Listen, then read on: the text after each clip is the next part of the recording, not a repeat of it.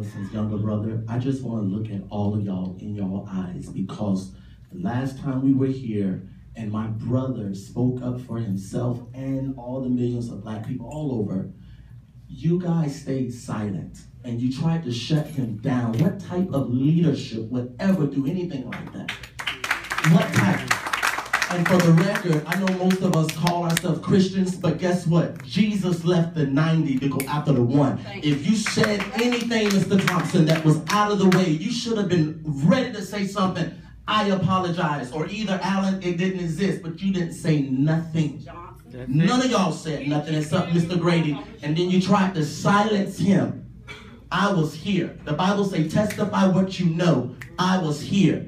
And you tried to silence my brother. What does that say to the next up-and-coming leadership generation? What does that say? We have lawyers in here. We have big-time people in here. And everybody wanted to stay silent. The devil is a liar. Yeah. Hallelujah. What type of loyalty, what type of accountability do we have for Wachula? Do you just have it just for a select group? Yeah.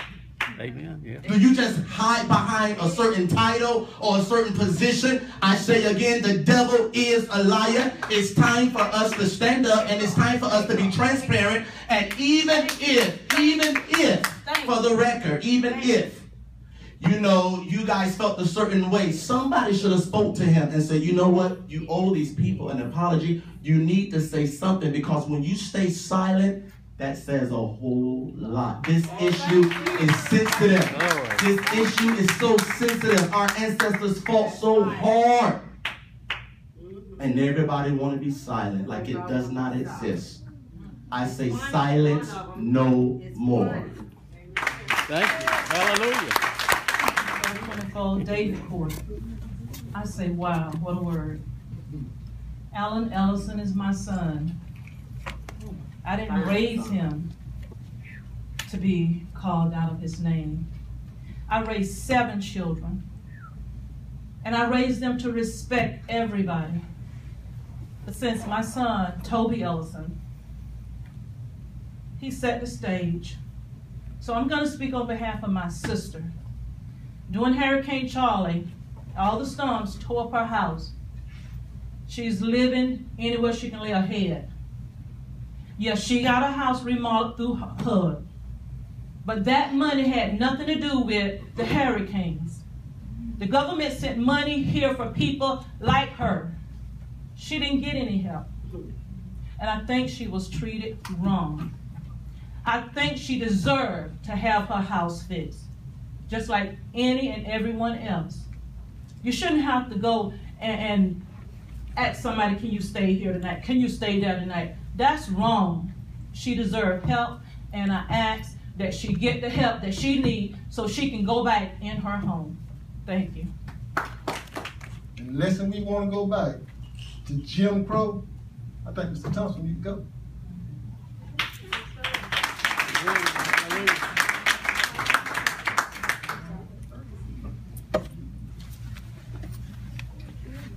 My name is Darlene Fields, and I live in Bowling Green.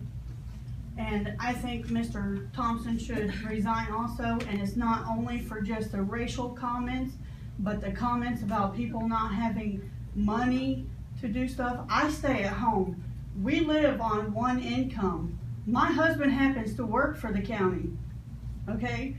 So we're paying for you to talk about us and say people that, half the people that voted for you don't have money.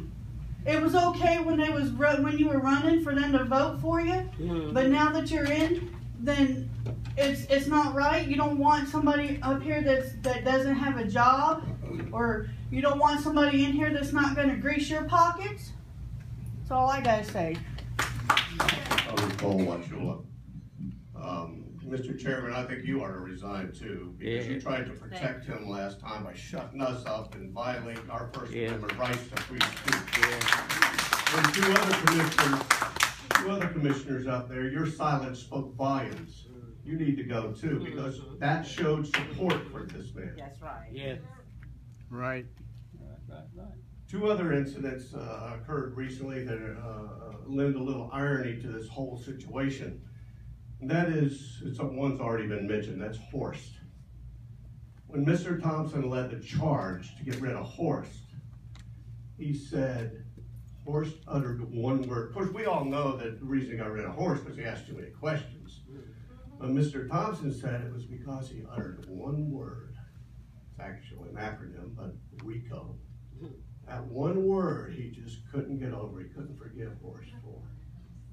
So he had to get rid of Horst. Well, that one word that Mr. Thompson uttered is far worse than RICO. Amen. He needs to resign. If it was good enough for Horst, it's good enough for you. Yep. The other incident is Mr. Thompson is now leading the charge to get rid of Don Samuels, basically for the same reason, asking too many questions. But Mr. Thompson, he didn't say it was too many questions. He said, Mr. Samuels is not helping the county move forward. Well, what Mr. Thompson said, did that help the county move forward? No, it moved the county back 50 years. It's a disgrace, it's an embarrassment. He needs to resign.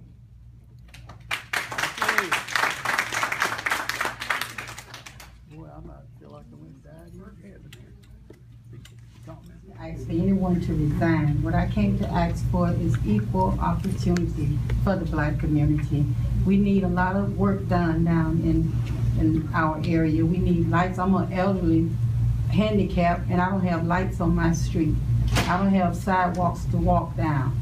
And that's help. I'm asking for help. I'm not asking for anybody to resign. Everybody deserves a second chance. Not in this case. And an apology would be great. Yeah. But I'm not asking for anyone to resign, but we do need help down in the Black community with our lighting situation and our sidewalks. They know this already.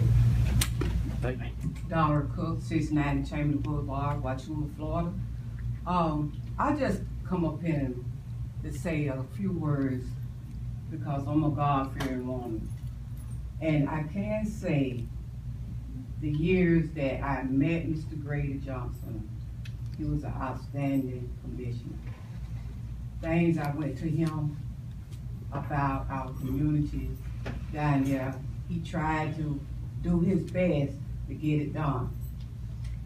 And I hope that the commissioner that we got coming in now, Mr. Melindy, work with us, not against us. Work with us.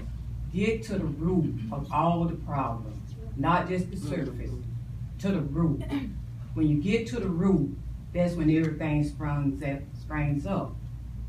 So I'm asking for myself that our commissioner work with us to get things done in our community. Because it seems like when money being put in this county, we get left out. Because we don't never come up here and say nothing. But now them days is behind. Amen. It's time for us to come together as God's children, not no colors or nothing, but as God's children, come together, unified, and get things done right in Hardin County.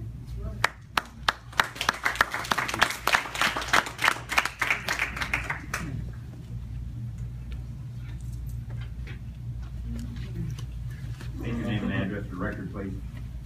My name is Luann Tompkins. I live at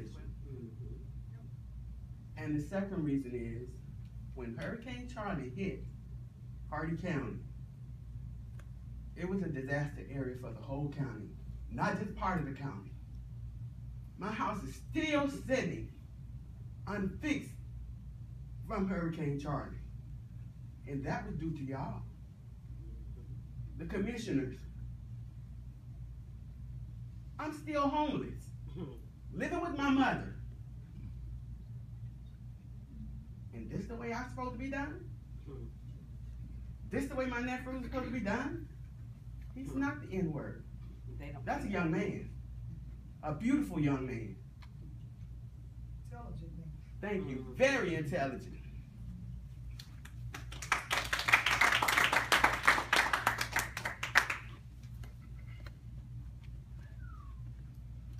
Mr. King.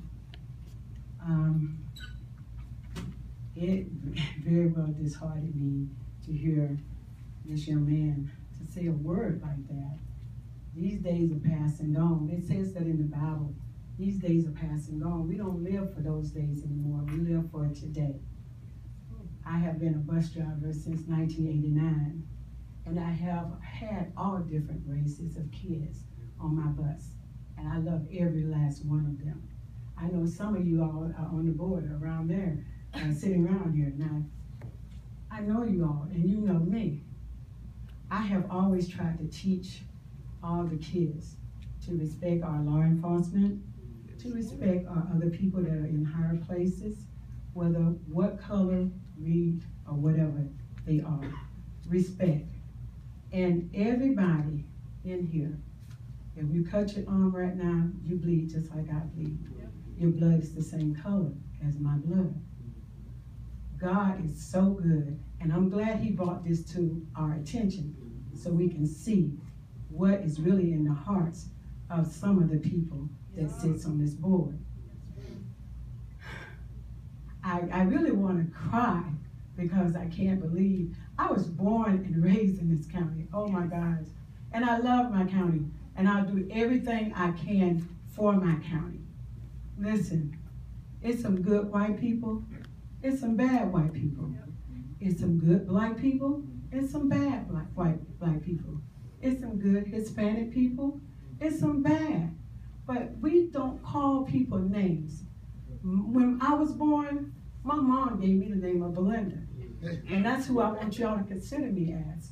And you in your places, I would consider you as Commissioner so-and-so, or even Lawyer Everett. I would respect you for who you are. Don't call me or others out of their names. And also, on my bus as a referral, if they use that word in, they are written up and they're suspended from off the bus. So, Mr. Thompson, I think that you should go. Thank you. Records, I really do believe that you should resign. 21st century.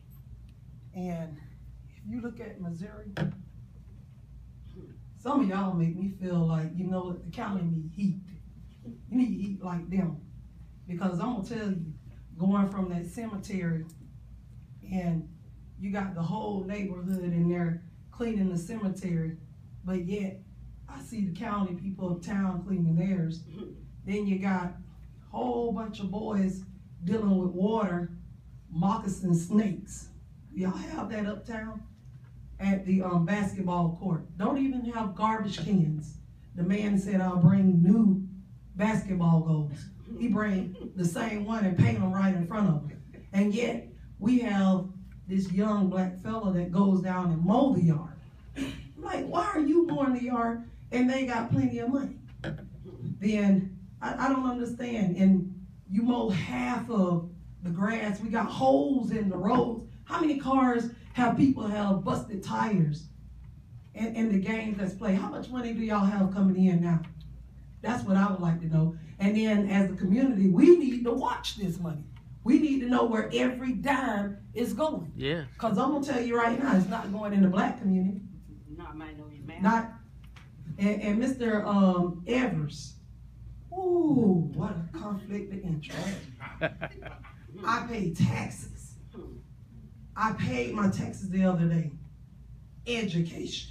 And you on the education over there, cracking with me, and over here too, playing this here what you call mind game. Oh my Lord, 21st century, and you mean to tell me I'm gonna pay education money yet from the county, and then I'm gonna have my kid dogged out? You over there doing the same game that you playing here? Woo. I'm talking about you everywhere. You playing this game with everyone. I can't even sit with you and talk to you. You refuse to talk to me for some reason. I have nothing to do with education. Oh yeah, you got a lot. You got a lot. Y'all sit there and communicate. My tax dollars, I'm asking that you be my lawyer and take them taxes off my education too. Yeah. That's all I have to say. Yeah, you told me. Any other public comment?